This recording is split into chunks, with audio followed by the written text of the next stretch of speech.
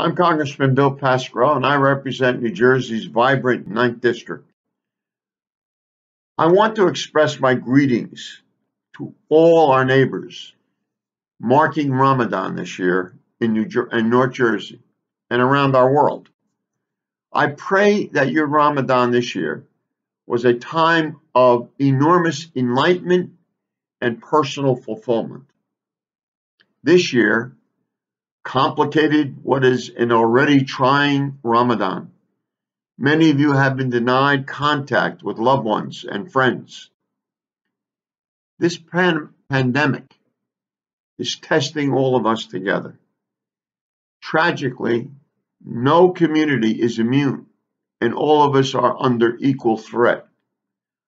I hope that you and your families are well and are healthy.